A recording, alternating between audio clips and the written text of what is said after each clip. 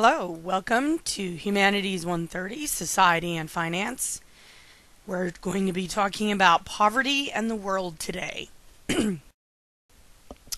So before we get into the actual discussion of poverty, let's look at the facts about the world. As of 2016, the world population is hovering at about 7.4 billion people, and the largest populations by country: China, 1.4 billion, India, 1.3 billion. And then we drop down a billion to the United States, which is at around 324 million, Indonesia, 258 million, Brazil, 205 million, Pakistan, 190 million, Nigeria, 188 million. So you'll see that within the first two largest populations, China and India, you're looking at almost a third of the entire population of the world in these two countries. And ironically, or not ironically, as one might expect, you see a huge concentration of poverty in these two countries. So when we are talking about poverty, oftentimes we'll be discussing the East and Southeast Asia, and that will often refer to those two areas. So let's talk about poverty. Approximately 3 billion people live on less than $2.50 per day, and that is how we define poverty across the globe. There are approximately 2 billion children in the world, and 1 billion of them are living in poverty. So what we see here is that half the children on Earth live on $2.50 a day. According to UNICEF, 22,000 children die each day due to poverty.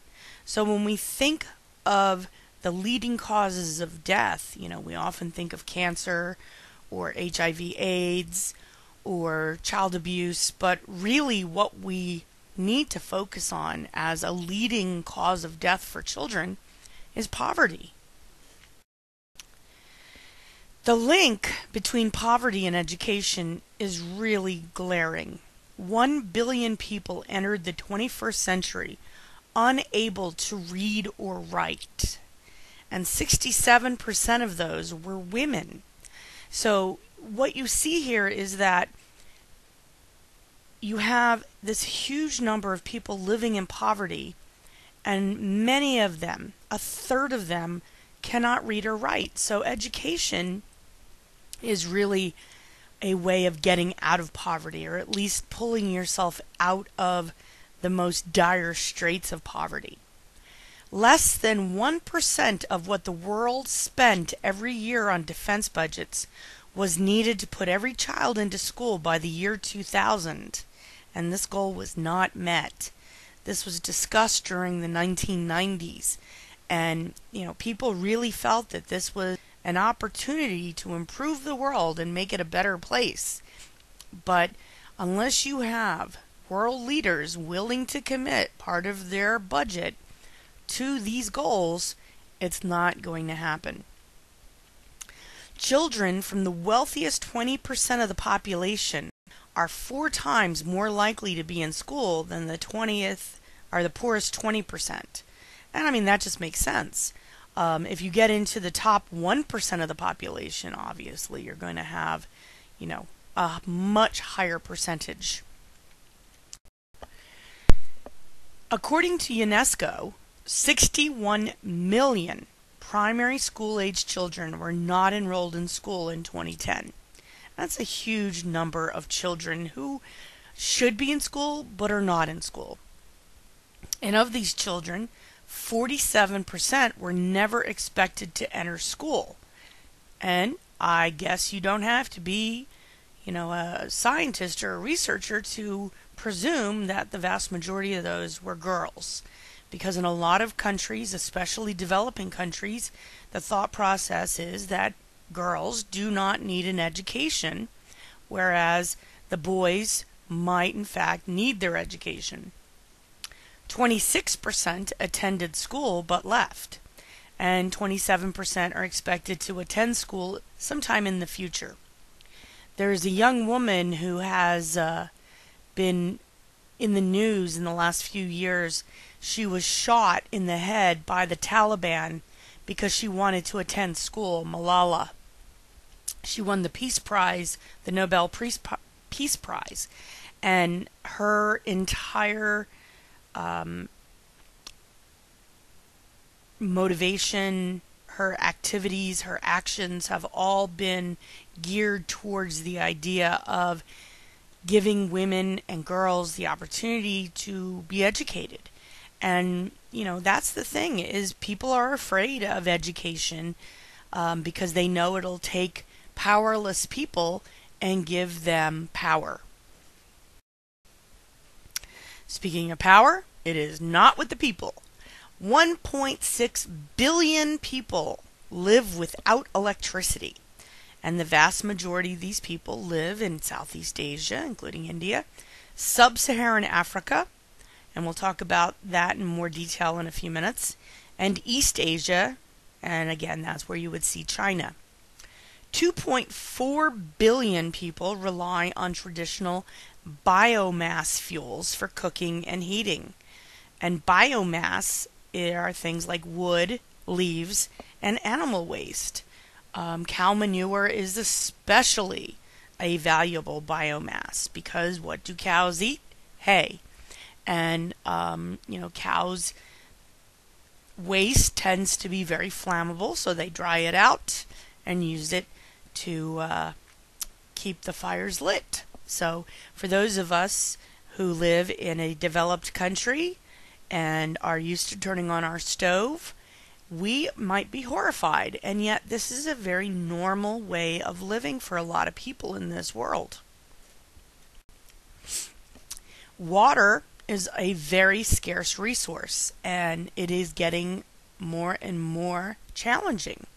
In this country, in the United States, California has been dealing with a water crisis for almost a decade, and severe water rationing has been put into effect by their governor, and it has helped, but it's still very, very scarce. 1.1 billion people in developing countries have inadequate access to water, meaning they have to walk miles just to access their water. And 2.6 billion people lack basic sanitation. Excuse me, basic sanitation. Things like flush toilets, having sewers, having running water that you can wash your hands. What we have in developed countries that we take for granted is miraculous in some of these locations. Close to half of all people in developing countries suffering at any given time from a health problem caused by water and sanitation deficits. One of the biggest problems that you will see is diarrhea. Children who are just dehydrated constantly because they have a perpetual case of diarrhea that cannot be treated successfully because of all the waterborne bacteria that they're dealing with on a daily basis. And these kids, again, oftentimes die from something so simple as diarrhea, something that, and again, in a first world country, we go to our CVS or Rite Aid, get some meds, and we're home and fine in a couple days.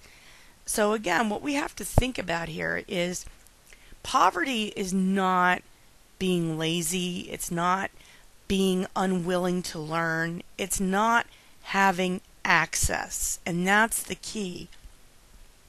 These folks do not have access to the resources they need to pull themselves out of poverty. 2 billion people on average use about 20 liters of water per day. In the United Kingdom, the average person uses about 150 liters of water per day. And in the United States, the average person uses 600 liters of water per day. So you can see by the averages here that in a country like the United States, we take for granted that we can turn on a spigot and water will just gush out. How many of us leave the water running when we brush our teeth? How many of us take 20-minute showers? How many of us shower once, twice a day? Every day.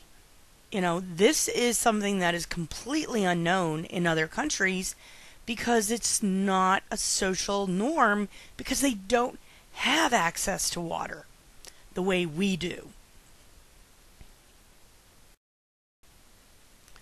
So let's talk about hunger. 800 million people are undernourished around the world. That's almost 1 billion. So almost 1 in 7 are hungry in this world. It is worst in Asia, 526 million people, 500 million people. Sub-Saharan Africa and Latin America and the Caribbean. When we think of the Caribbean, we think of going to a resort and drinking fruity drinks and laying in the sun. But the reality is, in countries like Haiti, the poverty is unbelievable. The corruption amongst its leaders is unbelievable. And as a consequence, what you see is a vast number of citizens without access to any way of getting regular food. They are living day to day trying to access enough food to feed their family. 60% of the world's hungry are women. Why? Well, what do women do when their children are hungry? They give up their own food and give it to their children.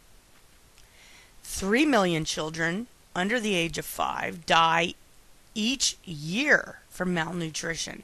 And again, if this was a situation where you saw a number of children dying in the United States or Germany or England or China from particular illness like chickenpox, people would be freaking out. But poverty is such a horrible disease, and yet we can't really combat it because people refuse to accept it, that it's a disease that can be fixed. They see it as a social condition that people have put themselves in. Then we get into HIV and AIDS. 37 million people on Earth have HIV or AIDS. 70% of those people live in sub-Saharan Africa. So over here on the right-hand side, I have a map of Africa.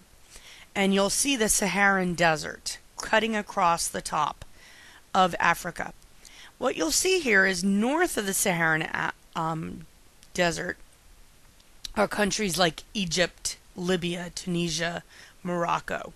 These are countries that are often more connected to what we usually think of as the Middle East.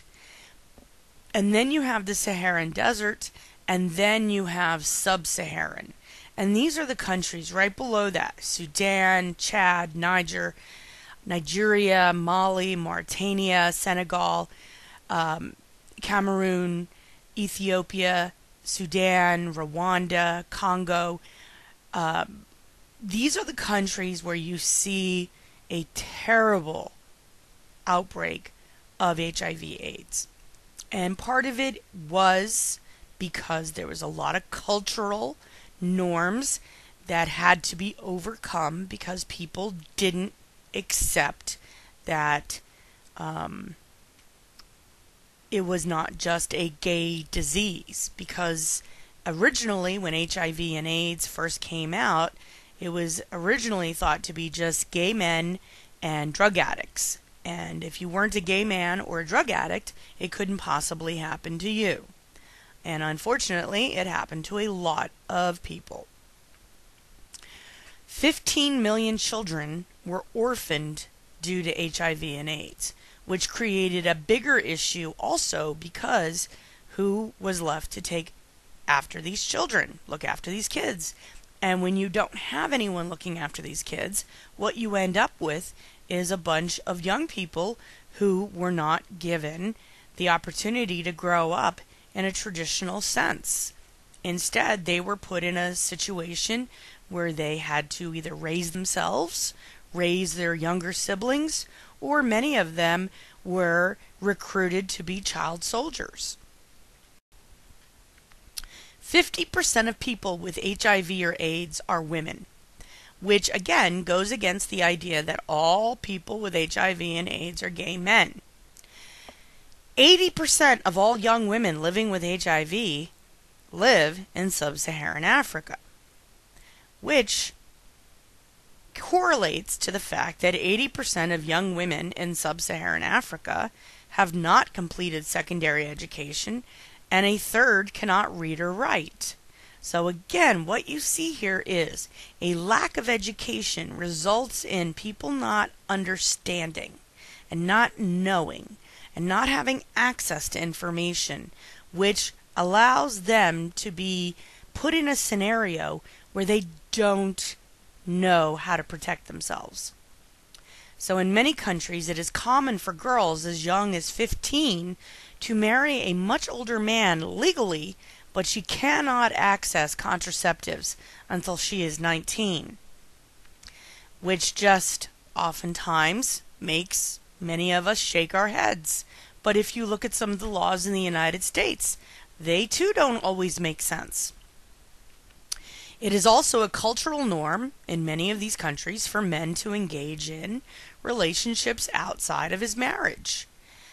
Prior to this era, there was a lot of cultural superstitions. For example, there was a belief that if a man with HIV or AIDS slept with a virgin, he would be cured. Well, unfortunately, what that did was, when he slept with a virgin, she would oftentimes bleed when her hymen was broken, which then transferred the HIV virus directly into her, putting her on the path to HIV.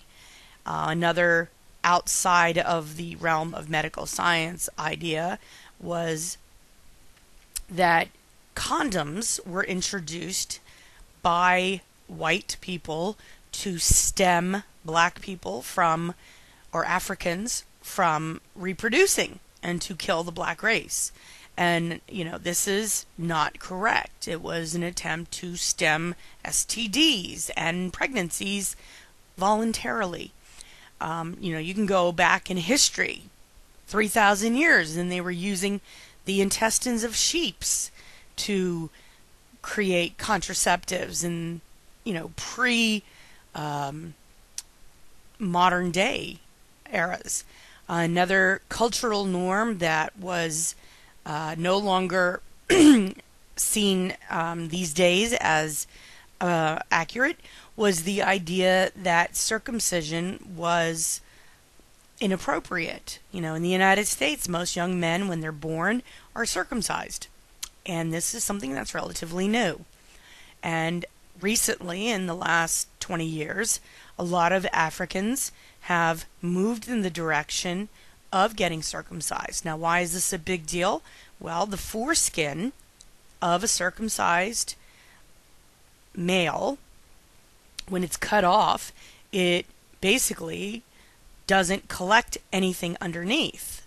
But if a foreskin is still there, it keeps the HIV virus tucked in and it doesn't hit oxygen. The HIV virus, as soon as it hits oxygen, it dies. So when the HIV virus doesn't have a chance to hide under the so-called turtleneck of the foreskin, it's less likely to transmit to someone else. So let's look at how poverty affects lifespan. So these are the countries with the highest life expectancies. We have Japan, Switzerland, France, Norway, Sweden. And you're going to live to be 84, 83, 82. So we're looking at some really good numbers here. And of course, what do all these countries have in common? They tend to be pretty wealthy. And they all have universal health care, meaning that if you break your leg, if you have a cough, if something doesn't feel right, you can go to the doctors and not have to worry about having extremely high bills. On the other hand, the countries with the lowest life expectancies, Swaziland, Sierra Leone, Chad, Nigeria, and Somalia, and again, your life expectancies ranging from 49 to 55, which is considerably lower than the highest. Again, what do these countries have in common? Unfortunately, they're all in sub-Saharan Africa. And a lot of these will be related to poverty and HIV/AIDS and all of the bloodborne or all of the waterborne illnesses that come along with that. So, how do we fix this? Education. In developing low-income countries, every additional year of education can increase a person's future income by an average of 10%. Women with a primary school, and that's elementary school education, are 13% more likely to know that condoms can reduce their risk of contracting HIV and AIDS. That's huge. That's a huge improvement. So then there's this other thing called microcredit. Microcredit is giving very small loans, i.e. microloans, to the unemployed, to poor entrepreneurs, and to others living in poverty who are not considered good credit risks. It was a concept developed by a college professor named Muhammad Yunus in Bangladesh in the 1970s as an economic experiment. And he went on to win the Nobel Prize, little typo there, for peace. And you're saying, wait, wasn't this an economics experiment? Yes, but it was so successful that it improved conditions and it actually resulted in a resolution that allowed for more peaceful experiences for people. So Yunus decided to focus on women since they were more likely to stay in one location because they are the primary caregivers to their children. He gave 42 women $27 each. Now remember, this is the 1970s, so I guess, in today's money, you're looking at about $150 each to start a small company. All of the women had to attend the solidarity group meetings, almost like support group, where they learned the basics of running a business and networked with one another.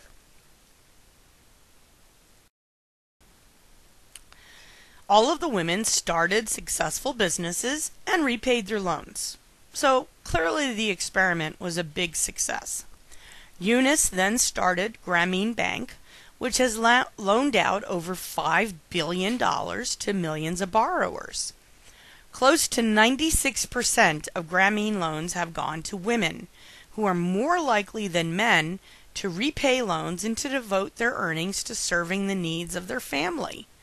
And again, it's not necessarily, women are better than men. It's just women have been socialized to believe they are responsible for their children much more than men have. Now, that has also changed because women have been socializing their sons to take more responsibility. And as such, you see a newer generation of men who are more committed to sticking around and being part of their family. The World Bank estimates that there are now more than 7,000 microfinance institutions serving some 16 million poor people in developing countries. So, what can someone like you do? You can even do your part. You can go to a website, kiva.org, and you can put in $25 towards somebody's small business, and you can help get them out of poverty. Everything from helping someone buy a piece of equipment so they can better farm their 1 or 2 acres of land, or you can help them buy seeds or use more effective tools.